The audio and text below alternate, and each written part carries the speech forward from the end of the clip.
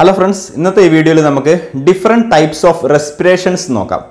Abnormal respirations are we looking at.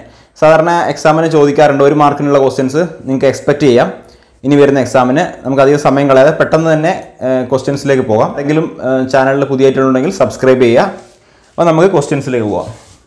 കുസ്മാൾ respiration, അതുപോലെ Chinese stock respiration, Biot's respiration, ഇത് മൂന്നെണ്ണമാണ് നമ്മൾ ഇന്ന് നോക്കുന്നത്. ഫസ്റ്റ് നമ്മുടെ question,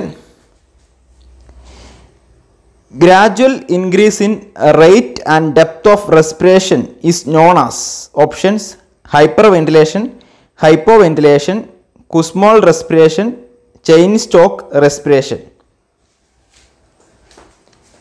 But correct answer Kussmaul respiration ആണ്. Kussmaul respiration എന്ന് പറഞ്ഞാൽ എന്താണ്?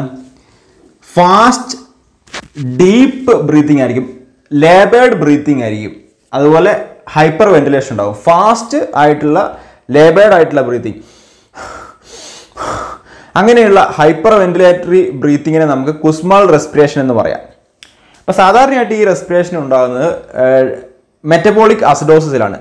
അപ്പം ചിലപ്പോൾ എക്സാമിന് ചോദിക്കാം കുസ്മാൾ റെസ്പിറേഷൻ ഏത് കണ്ടീഷനിലാണെന്ന് ചോദിച്ചാൽ മെറ്റബോളിക് അസിഡോസിസിലാണ്. അപ്പോൾ മെറ്റബോളിക് അസിഡോസിസിൽ എന്താണ് സംഭവിക്കുന്നത്? അസിഡോസിൽ എന്താണ് സംഭവിക്കുന്നത്? pHന്റെ ലെവൽ കുറയുകയാണ് ചെയ്യുന്നത്. സോ ഹൈഡ്രജൻ അയണും അതുപോലെ ബൈകാർബണേറ്റ് ഉണ്ടാകുന്നു. മെറ്റബോളിക് അസിഡോസിൽ എന്താ സംഭവിക്കുന്നത് വെച്ചാൽ ഹൈഡ്രജൻ അയണും കുറയുകയാണെങ്കിലും ഹൈഡ്രജൻ അയണും ബൈകാർബണേറ്റും ഉണ്ടാകുന്നു മെറ്റബോളിക് അസിഡോസിൽ. ഇത് രണ്ടും കൂടെ കൂടി ചേർന്ന് കാർബോണിക് ആസിഡ് വരുന്നു. ഹൈഡ്രജൻ അയണും അതുപോലെ ബൈകാർബണേറ്റും കൂടി ചേർന്നിട്ട് കാർബോണിക് ആസിഡ് ഉണ്ടാകുന്നു. ഈ carbonic acid വിഘടിച്ച് it ഡിസഇൻറ്റഗ്രേറ്റ് water and carbon dye oxide. Carbonic acid വിഘടിച്ചിട്ട് വാട്ടറും കാർബൺ ഡൈ ഓക്സൈഡ് ഉണ്ടാകുന്നു. ചിലപ്പോൾ എക്സാമിന് അങ്ങനെയും ചോദിക്കാം കേട്ടോ.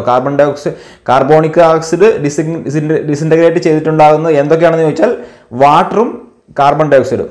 ഈ കാർബൺ ഡൈ ഓക്സൈഡ് നമ്മുടെ ലങ്സിൽ വല്ലാണ്ട് കൂടി നിൽക്കുമ്പോഴാണ് നമ്മൾ റാപ്പിഡ് ബ്രീത്തിങ് ചെയ്യുന്നത്, ലേബേർഡ് ബ്രീത്തിങ് ചെയ്യുന്നത്. സോ അതാണ് ഇവിടെ സംഭവിക്കുന്നത് കുസ്മാൾ റെസ്പിറേഷനിൽ. ഇപ്പോൾ ഇവിടെ ഈ ഒരു പിക്ചറിൽ നിങ്ങൾക്ക് കാണാം റാപ്പിഡ് ബ്രീത്തിങ് ആണ്, ലേബേർഡ് ബ്രീത്തിങ് ആണ്. അതായത് ടക്കിക്കാർഡിക് ആയിരിക്കും, പെട്ടെന്ന് റാപ്പിഡ് ആയിട്ടുള്ള ബ്രീത്തിങ് ആയിരിക്കും. ഹൈപ്പർ വെന്റിലേഷൻ ആയിരിക്കും. ഹൈപ്പർ വെന്റിലേഷൻ ആ ഒരു എക്സസ് കാർബൺ ഡൈ ഓക്സൈഡ് വരുമ്പോൾ അതിനെ പുറന്തള്ളാനുള്ള ശരീരത്തിൻ്റെ ഒരു അവസ്ഥയാണിത്. സോ ഇത് ഓർഗൻ ഫെയിലിയറിൽ കുസ്മാൾ റെസ്പിറേഷൻ കാണാം, ലിവർ ഓർ കിഡ്നി ഫെയിലിയറിൽ ഉണ്ടാകാം, അതുപോലെ ഡയബറ്റിക് കീറ്റോസിഡോസിൽ ഉണ്ടാകാം. ഡയബറ്റിക് കീറ്റോസിഡോസിൽ എന്ത് കണ്ടീഷനാണ് ഉണ്ടാകുന്നത് ചോദിച്ചാൽ ബ്രാക്കറ്റിലുണ്ടെങ്കിൽ അത് കുസ്മാൾ റെസ്പിറേഷൻ ആണ്. അതുപോലെ സെപ്സിസ്, മെത്തനോൾ ആസ്പിരിൻ പോയിസണിങ്, സെപ്സിസിൽ ഉണ്ടാകാം, മെത്തനോൾ ആസ്പിരിൻ പോയിസണിങ്ങിൽ ഈ ഒരു കുസ്മാൾ റെസ്പിറേഷൻ ഉണ്ടാകാം. അതുപോലെ ഇതിനെ നമുക്ക് കുസ്മാൾ റെസ്പിറേഷൻ സാധാരണ എയർ ഹങ്കർ അല്ലെങ്കിൽ ഗ്യാസ്പിംഗ് റെസ്പിറേഷൻ എന്നും പറയാം. കുസ്മാൾ റെസ്പിറേഷൻ്റെ മറ്റൊരു പേരാണ് എയർ ഹങ്കർ. എയർ ഹങ്കർ അങ്ങനെ ഹംഗറി ആയിരിക്കും, എയറിന് വേണ്ടിയുള്ള വിശപ്പായിരിക്കും, അതുകൊണ്ടാണ് ഇങ്ങനെ റാപ്പിഡായിട്ടുള്ള ശ്വാസം വിടുന്നത്. അതുപോലെ ഗ്യാസ്പിംഗ് സ്റ്റേജിലേക്ക് പോവുകയാണ് പേഷ്യൻ്റ്, ഗ്യാസ്പിംഗ് സ്റ്റേജിലേക്ക് പോകില്ലേ, വായു കിട്ടാതെ ആ ഒരവസ്ഥയിലായിരിക്കാം.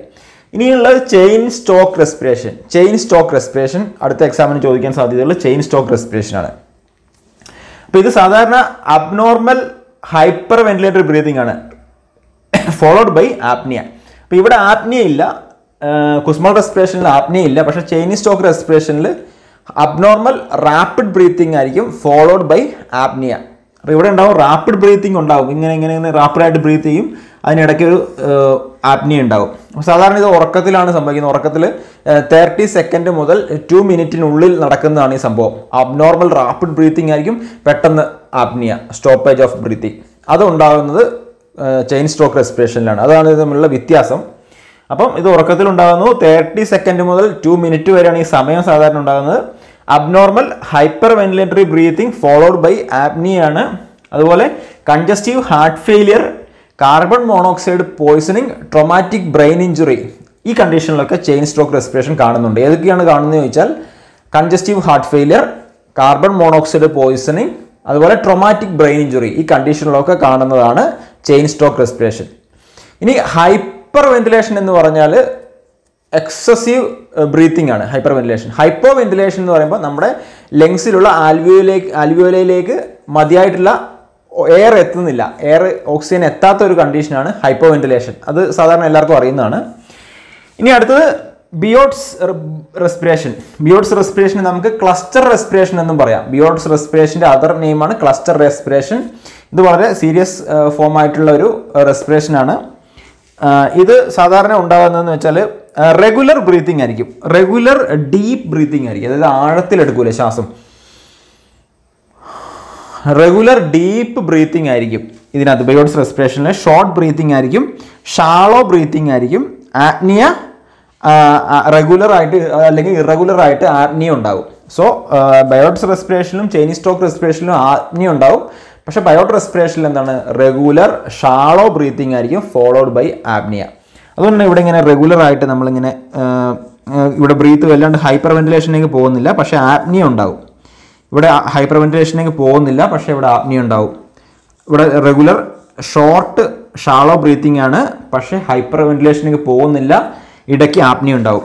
ഇവിടെ ഈ റെഡ് ലൈൻ കാണിച്ചിരിക്കുന്നതാണ് നോർമൽ ബ്രീത്തിങ് ആണ്. ഓരോന്നിലും നോർമൽ ബ്രീത്തിങ് കാണിച്ചിട്ടുണ്ട്, ഇവിടെയും കാണിച്ചിട്ടുണ്ട് നോർമൽ ബ്രീത്തിങ്. അപ്പം റെഗുലർ ഡീപ്പ് ഷോർട്ട് ബ്രീത്തിങ് ആണ് ബിയോട്സ് റെസ്പിറേഷൻ. ഷാളോ ബ്രീത്തിങ് ആണ്, ആപ്നിയ ഉണ്ടാകും, റെഗുലർ ഓർ ഇറഗുലർ ആയിട്ട് ആപ്നിയ ഉണ്ടാകും. അപ്പോൾ ബിയോട്സ് റെസ്പിറേഷൻ സാധാരണ കാണുന്നത് opioid use, over opioid യൂസിൽ ബിയോട്ട് respiration കാണാറുണ്ട്.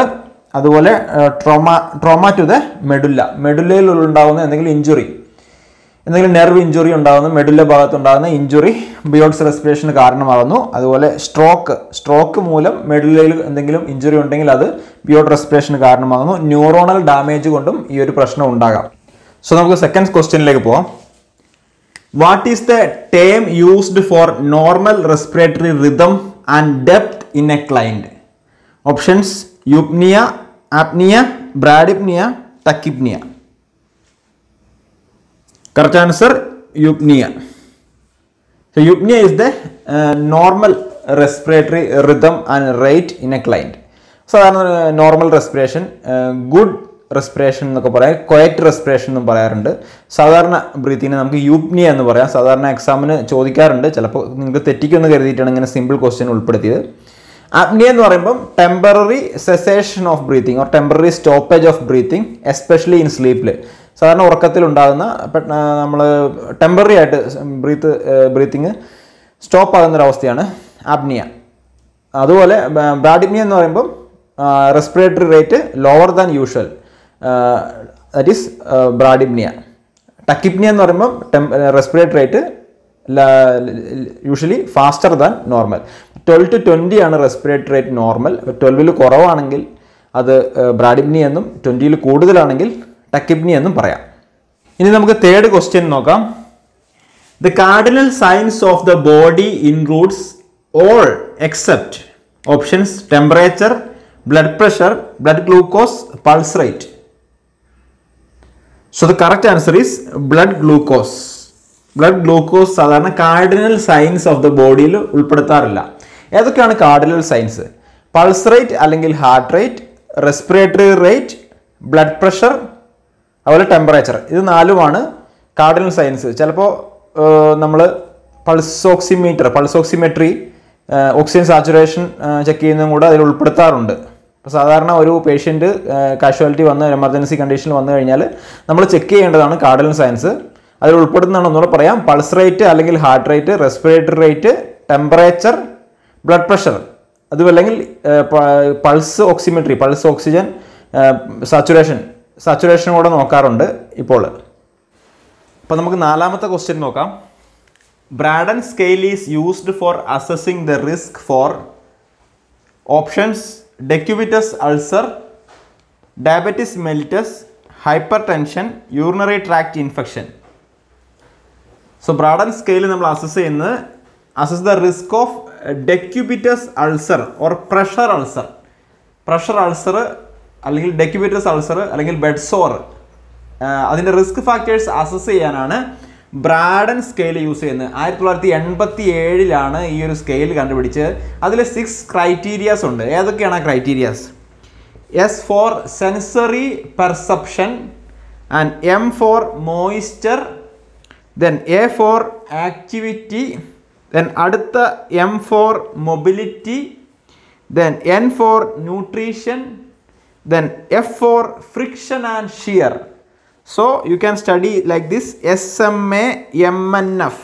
SMA MNF. S for sensory perception, M for moisture, first M, then A for activity, another M for mobility, then N for nutrition, finally F for friction and shear. So there are 6 criteria. Then another scale, Wong-Baker Phases Pain Rating Scale. So there will be 10 phases. You can see the 10 phases. 10 phase ഉണ്ട്.